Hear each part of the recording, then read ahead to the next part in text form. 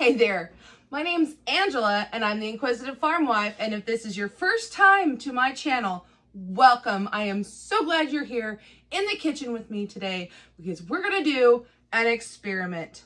I love to do experiments in the kitchen, and why not take my friends along with me too? This video is going to be part of Freeze Dry February 2024. If you have not seen the videos previously, you have got to go check that out. I'm going to have a playlist in the link below. I'm your host, and I'm excited to share with you all things freeze drying with all my YouTube friends. You have until the 6th of March at 6 p.m. when I do the drawing for all these fantastic prizes. If you don't know what that is, I'll have a link for that video below. We have 4 amazing companies sponsoring us, in addition to so many of the YouTube collaborators joining in and gifting prizes too. So lots of people get to win lots of amazing gifts. If you want to be a part of that, make sure that you go watch the videos, make those comments, and see me at the live.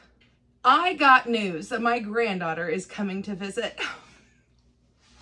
I love my grandbaby. She's the best. I know all of us grandparents think all of our babies are the best, and we just try to do everything we can to make their life as special as possible.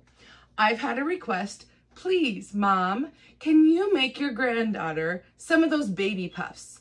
You know, those yogurt puffs that you can buy in the store? She's crazy over them.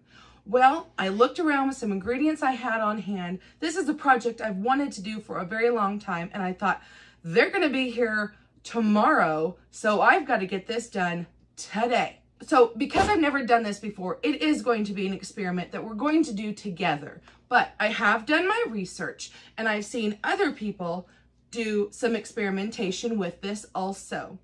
Many people suggest using a Greek yogurt.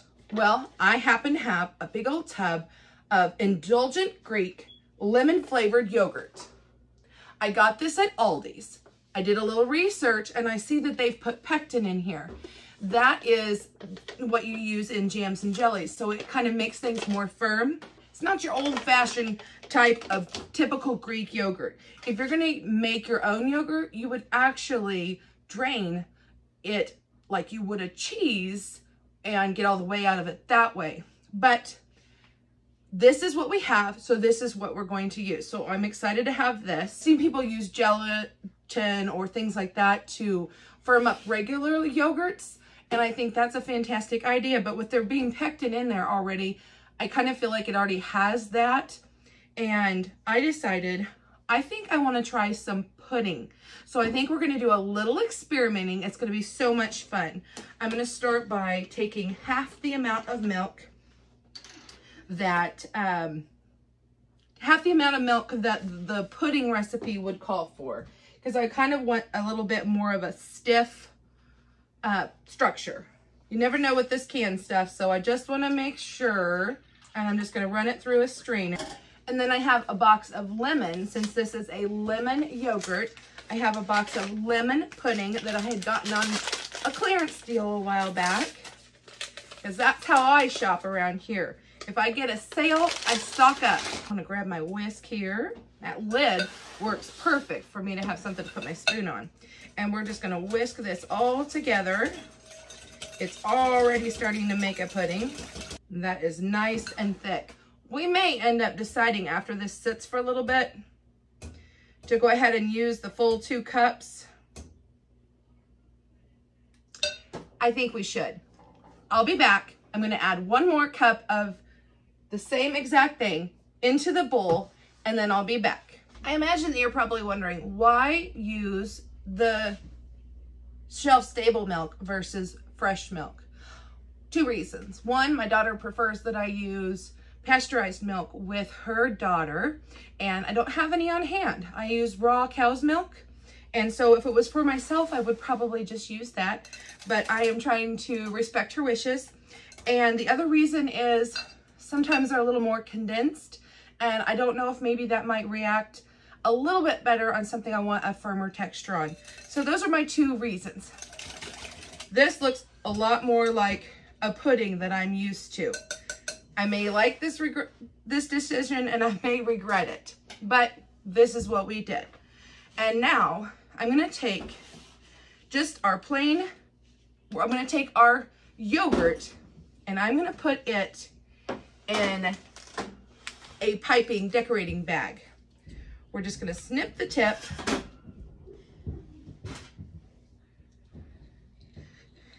And I have chosen a tip that is small and that will make a cute little decorative piece.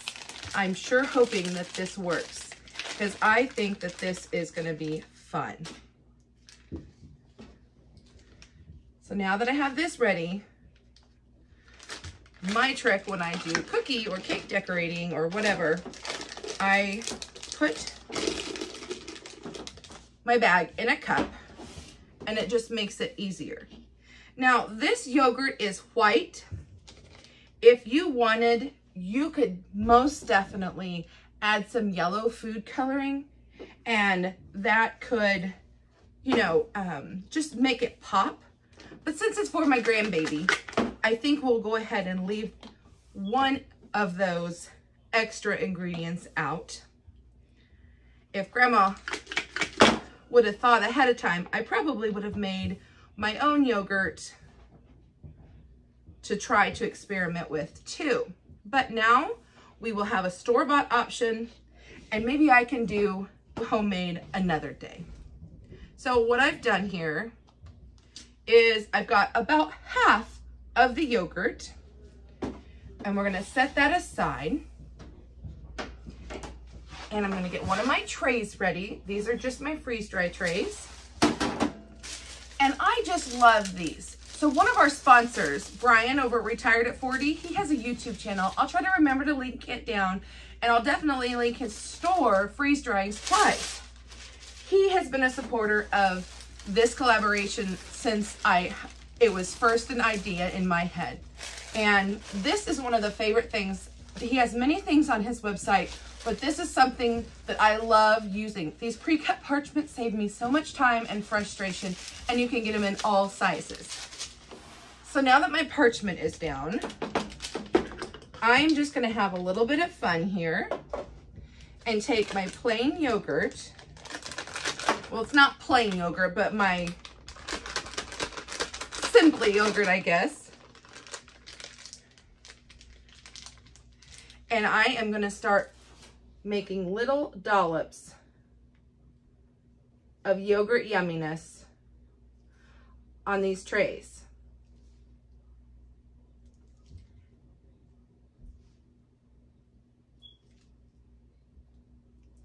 I do not anticipate them to expand, and so I'm gonna be able to put them pretty close together. I'll bring you in so you can see what I'm doing. I will tell you, if I would have had a little more time to plan, I wouldn't do just 4 trays. I would do this and freeze up a whole bunch of it and have a bag full of frozen little dollops and put several of them on one tray to save space. You can actually even take the parchment and put in between each layer, and I might be able to do that too, but it will squish your little yogurt bits down.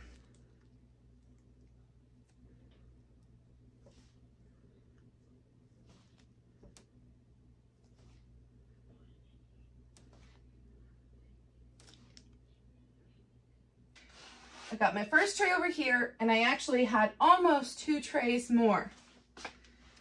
Next, for fun, we're gonna do just pudding, just to see what happens. I'm gonna pour about half of this mixture in there. I'm probably wishing at this point, because it's not very solid now, I'm kind of regretting having added that extra milk, but it is what it is, as they say. We will see what happens. I'm not sure that it's gonna pipe as nicely. I'm afraid it's gonna make a mess. I'm gonna try and see what happens.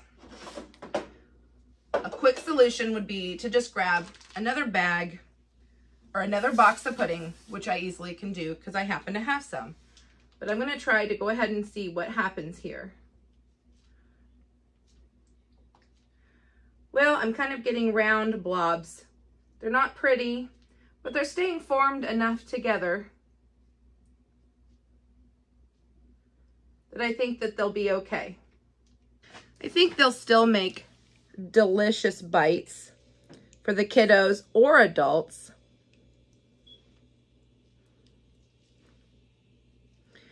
They just aren't going to have that pretty little design. I think these would be perfect for snacks, for backpacking, kayaking, camping. I'm thinking all sorts of outdoor activities because these are going to be light and they should travel well. Have you guessed what I might be doing next? I'm going to mix the two and see what that does, if it changes consistency, if it works better or worse. Because, you know, you have to have variables when you're experimenting, right? We have pudding, we have yogurt, and now we have pogurt. Not sure what you should call this. Yudding. But I'm gonna give this a quick little whisk. And although this did make this quite a bit lighter, I really feel we're gonna easily be able to tell the difference between the three. But we can always label our pans. And I think we'll end up with 2 trays of this because of the amount that we're using. And then any extras Grandma has going back here so that we can get some in the deep freeze so I can do another load another day. Maybe I'll even start saving up and doing different flavors on occasion. Like if I have a partial yogurt that's Greek, if that works, I'll know what to do next. But this isn't gonna get wasted because even in the frozen state, it could be a lovely treat for grandbaby.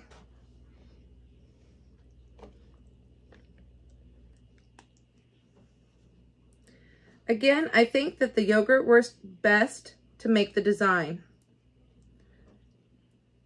The more I do these, the taller I can get them, and I think you can get more in that way. This is super quick and super easy. I had a little extra, so I went ahead and kind of filled in. I hope that doesn't bleed over, but the color difference should show easily what's going on here. And then my second set of trays is full with more too. You probably hear the noise in the background, but when I got to the last bit, I went ahead and turned my freeze dryer on so it could pre-freeze. Ideally, all these trays would have been frozen. I would have been able to freeze dry them all at once, but sometimes that doesn't happen. So I'm gonna put lids on those, stick those in the deep freeze, and get these started now. If you don't want to take the time to pipe them or you'd like to have bigger bites, they have molds. I got these at Walmart. You can find them on Amazon, all kinds of places, probably even the Dollar Tree. And you could just fill the molds, scrape them off, freeze them, and then put them in your freeze dryer. We're over here at the freeze dryer and it tells us that it's been 15 minutes. I grabbed my tray covers. We're gonna take those over and bring back the full trays. Our little white stars with a few of the mixed puddings. We did those first, so we'll put those on top. And then we have our pudding bites with the mixed pudding. Put those on bottom. And then here in the middle, I'm gonna put the mixed bites.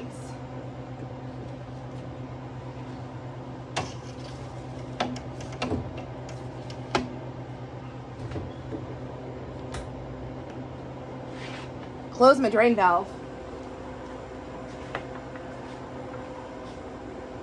Push continue, and now my machine is going to do the rest of the work while I get those others put in the deep freeze for another day. I'll see you back whenever they're done. Freezer time. We're back here at the freeze dryer. It has been a few days. I've got to be transparent with you. My machine threw an error with just a little bit of troubleshooting, and the farmer helping me, I was able to get it back up and running again, and now the yogurt and pudding bites are ready to come out of the machine. I'll meet you in the kitchen and we'll talk a little bit more. Well, because I had to put my yogurt bites back in the freezer while we did our troubleshooting, I went ahead and took the layer off of the other tray and put it on top this tray. All of them except this one, I was able to just transfer them over really easily. That way I was able to get more yogurt bites in with just one run. We're gonna go ahead and take our little thermometer here, and I'm just checking to make sure there are no cold spots, which I don't anticipate there are, because I ended up letting this go 10 hours in extra dry time because I was busy doing other things today, and I always figure extra dry time is not a bad thing. And they're good. No cold spots. So I think I'm still going to be able to tell the 3 different kinds apart. But what I'm going to do is I'm going to sit here and I'm going to go through these trays, and we're going to try to separate the different flavors. It's really not a have to kind of thing. We'll eat them no matter what, and they're just for us. That's why I can use my clean hands. But I think I'll go ahead and try to separate. You can kind of tell by color, and then that way we know what we like better. So the rest of this entire tray here is all just yogurt. So we'll put the just yogurt in this tub. And let me tell you, they are light as a feather, super fluffy. But while I've got you here, I think we should do a taste test. Let's do one that's just yogurt. Oh my. Well, that was unreal. I don't know what I was expecting. The lemon flavor comes afterwards. Now let's try one that is a mix. It's more crunchy. I think I like the mix better. How about just a pudding? Even crunchier. And it definitely has a pudding aftertaste. If you want to know my favorite, I'm going to go with the one that has a mix of both. I hope that before this video comes out, I can let my grandbaby do her taste test too. I wanted to bring you in for a closer look so that you could see these. This is a tray of the mixed. They're fluffy, but they're just really not any texture. They're just little dollops, which are perfectly edible. They kind of remind me of those candies that you used to get on a strip that were dots. I don't even know what they were called. And then check out the just yogurt ones. They kind of cap a better shape, and they, with the tip I used, the decorating tip. So those are fun. And then the pudding only, unfortunately this kind of got stuck together, but they were definitely more flat and more yellow. Now let's package these up. Typically something like this I would be putting in a Mylar, or I would be putting in a jar. But I think that putting them in some baggies and sealing them, I do think I'll put a few in jars. It's gonna work better if I use a funnel. Go over to the preservation station.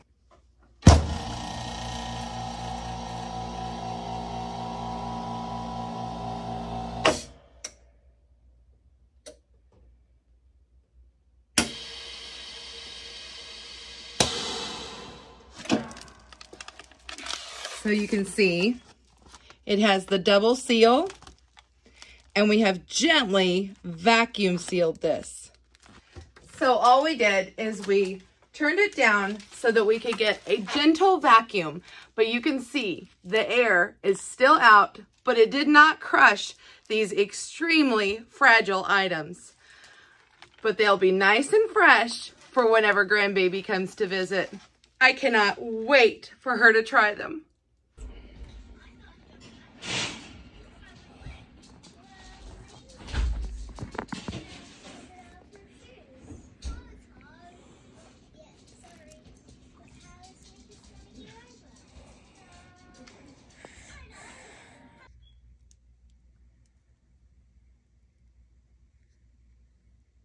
Thank you so much for coming along on this journey with me. I am so glad that you were here today.